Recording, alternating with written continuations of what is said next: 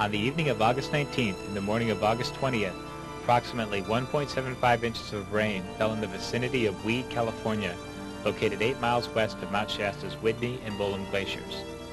Runoff from the rains, coupled with the melting ice of Mount Shasta's Whitney and Bowlin glaciers, produced a large debris flow on the north side of the mountain. The 1997 debris flow has deepened the Whitney Creek inner gorge. Field observations indicate that the channel bed has dropped in elevation by as much as 40 feet in some areas in response to the 1997 debris flow.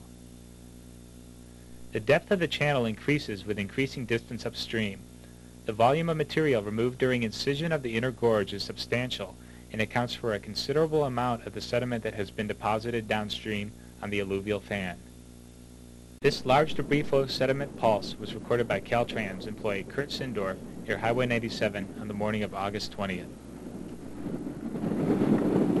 Here comes a big gush.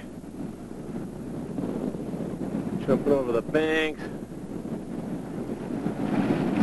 3 and 4 foot boulders coming through like they were chunks of wood. The volume of debris transported by the flow decreases between pulses of sediment.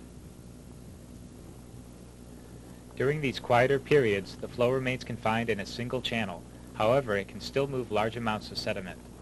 Video taken by Forest Service Public Relations Officer John Silvius shows the ability of the debris flow slurry to float large stones and boulders. The boulder about to move through this reach is almost as wide as the channel and considerably larger than the actual flow depth, yet it tumbles easily through this reach.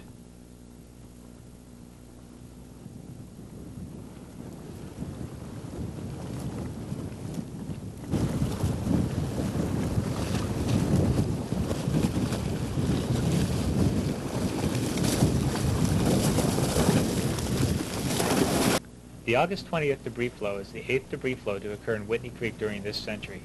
Future debris flows will continue to reshape the channels and alluvial fans of Whitney and Bowlin Creeks in the years to come.